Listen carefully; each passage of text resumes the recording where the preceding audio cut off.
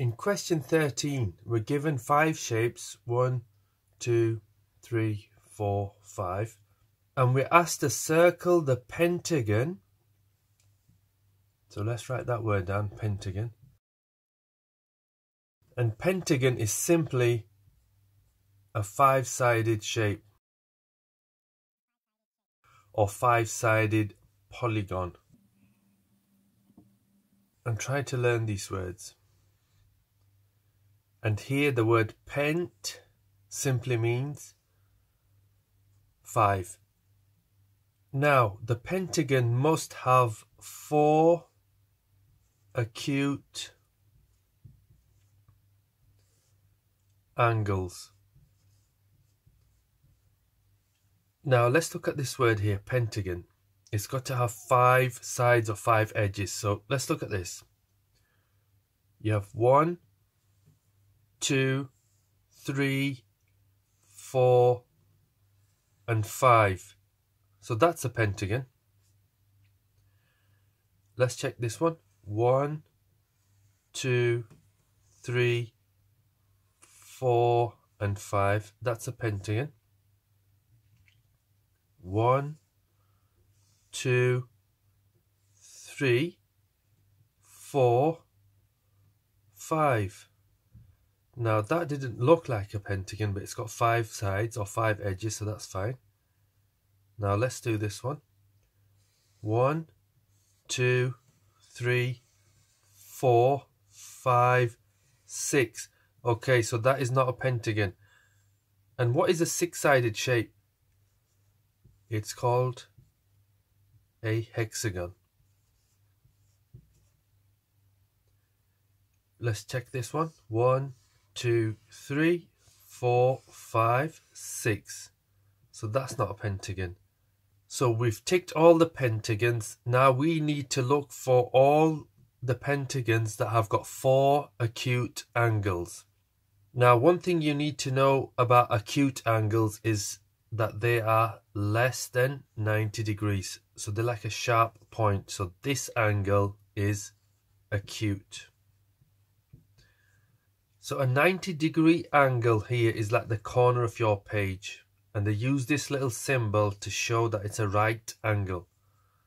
So this is called a right angle. And try to remember that it's 90 degrees. Now we're looking for 4 angles in any of these that are acute. They have to be less than 90 degrees. Now if I look at this angle here, this one here, I can see straight away that it's more than a corner of a page. And if I look at this angle here, I can see that that there is more than a corner of the page. And if I look carefully, every angle, every corner or every vertex here is more than 90. So that is not going to be the pentagon we need. Now let's look at this.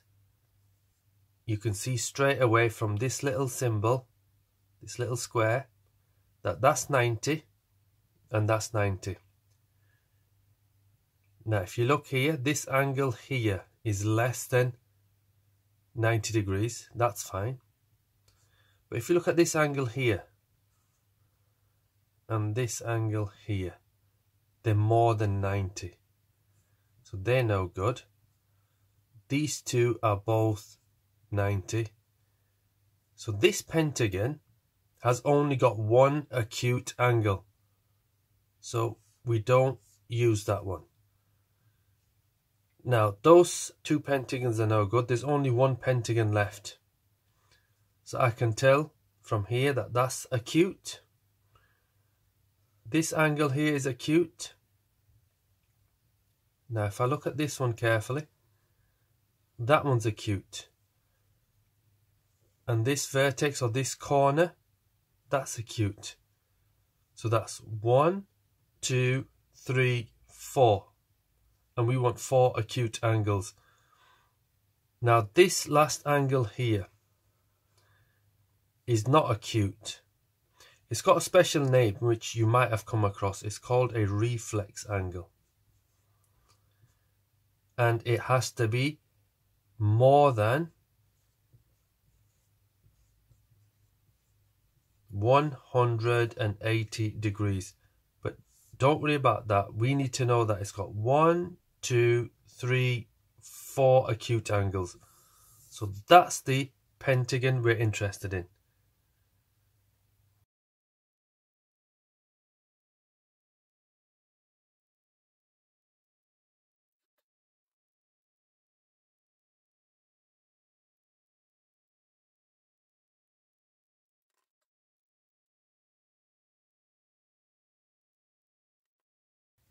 Now I want you to learn these words: pentagon, hexagon, heptagon, octagon, nonagon, and decagon. These words in blue: pent, hex, hept, oct, non, and dec. If you can learn these, you can use these in all sorts of things in life. So remember, pent is 5, hex is 6, hept is 7, oct is 8, and you'll come across octopus. Non is 9, and dec is 10. In December, or decimal, or decade, so the prefix dec is important. So if you can learn these, it's very, very useful. In question 14, we're given that 3 pineapples cost the same as 2 mangoes, and that 1 mango costs £1.35. So we need to work out the cost of 1 pineapple. So let's start here. We know 1 mango costs £1.35. So 2 mangoes will cost 2 times £1.35. So we can do it the easy way. We can do it as column addition. We can do £1.35 plus £1.35. So let's start here. 5 add 5 is 10. So we put the 0 here and we carry the 1 over to the next column. 3 add 3 is 6. Add this 1 we've carried over is 7. So the 7 goes here. Now we have to be careful with this decimal point. We have to line it up very carefully. Now 1 add 1 is 2. And because we're dealing with money, we put down the pound sign.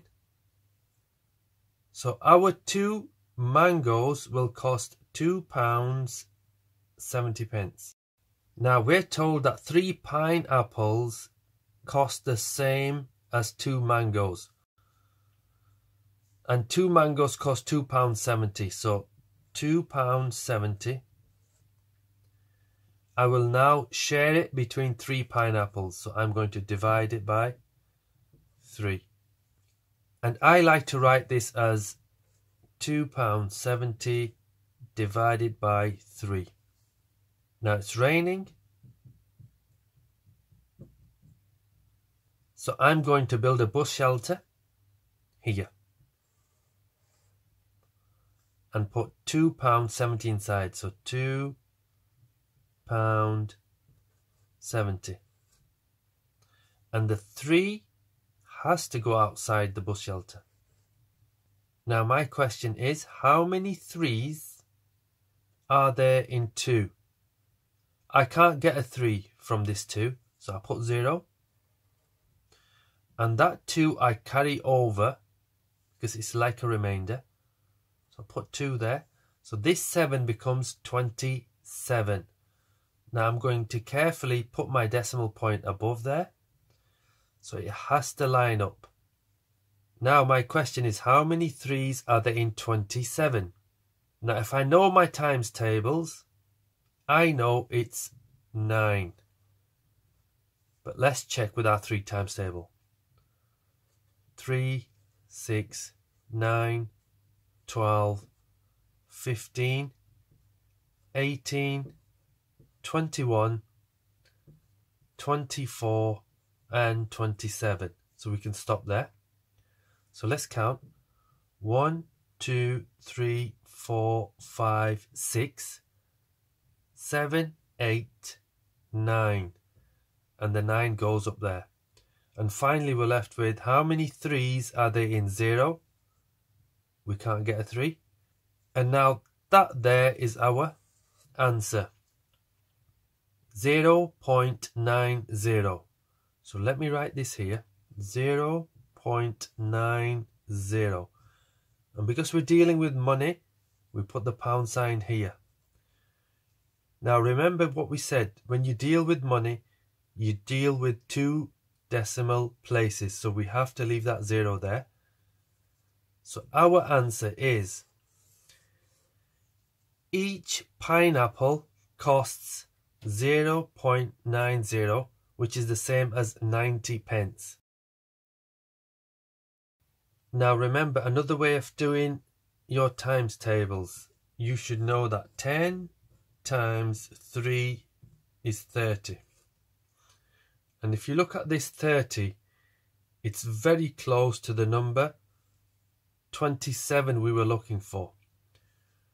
So what I can do is I can take away 3 from 30.